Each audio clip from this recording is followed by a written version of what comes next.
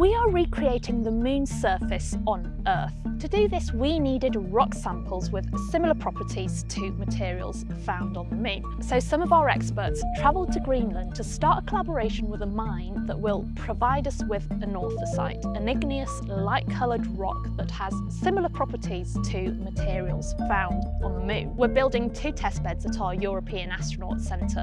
One testbed will cover 700 square metres. It will mimic lunar regions, huge lava plains on the lunar surface. The other testbed will simulate a dusty lunar highland using about 20 tonnes of anorthosite. The plan is to use these environments to train astronauts who might one day go to the moon, offering a full immersion and simulation of lunar activities. They will also be used to develop new technologies, including those that use lunar materials to generate oxygen, water and building materials, for example.